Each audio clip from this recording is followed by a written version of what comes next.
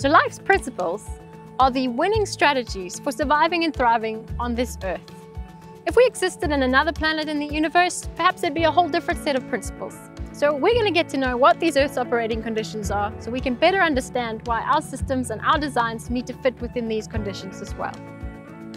Many of us learned about Earth's operating conditions when we were at primary school, for example, but the way we design our world seems to be totally disconnected from our understanding of how this Earth operates. We have sunlight, gravity, and water.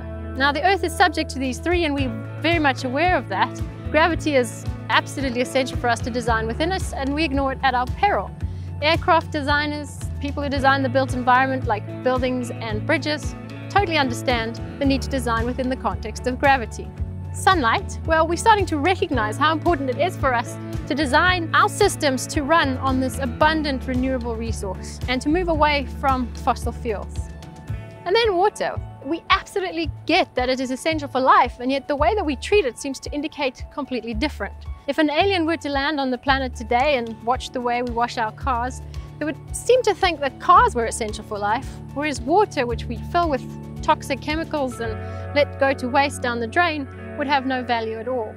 We need to start designing our systems to recognize these contexts and working within them. Because our Earth is also subject to limits and boundaries. If you were to look at the vast ocean behind me, you would think that it would be an abundant resource that would never end. But we're starting to recognize that even the ocean has its limits and boundaries. The accumulation of plastics and waste in our ocean, it is also subject to limits and boundaries. If you were to look at the Earth from outer space, you would see that this sphere is actually completely subject to limits and boundaries, and we cannot ignore these. As the Earth turns around the sun, it also generates a number of cyclic processes that repeat periodically. Things like day and night and seasons, and even tides.